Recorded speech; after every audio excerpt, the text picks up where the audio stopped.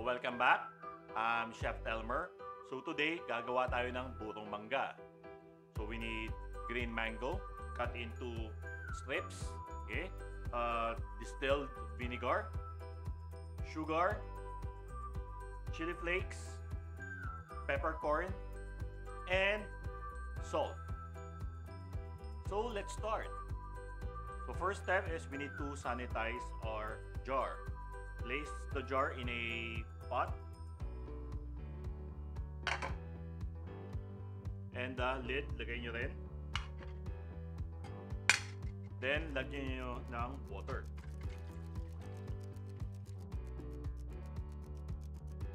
Once may water na, okay, you need to boil this for 5 minutes para ma-sanitize yung bottles. After boiling your bottle, okay, na-sanitize nyo na. Tapos, place it in a cooling rack. Okay? So, ano yun yung air dry. Okay?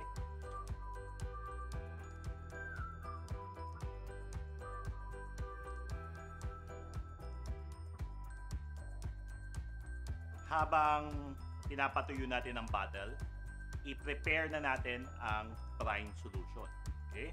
Just place your vinegar sa sauce pot. And the sugar, lagay nyo na rin.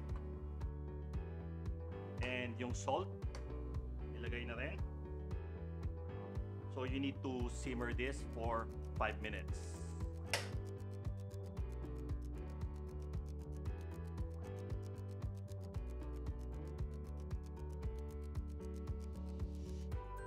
Once dissolved na lahat ng sugar and salt sa brine nyo, transfer it in a clean container.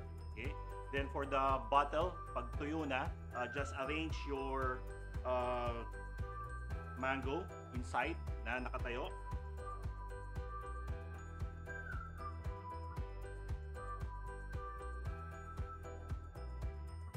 Okay.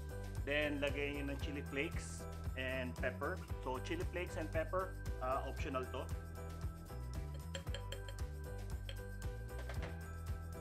Then lagay nyo na or mag-pour in kayo ng brine.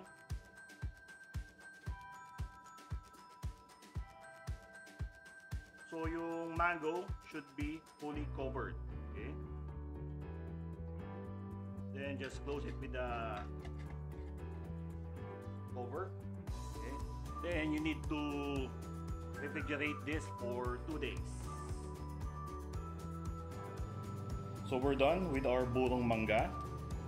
So you need to let this cool before putting it in a refrigerator.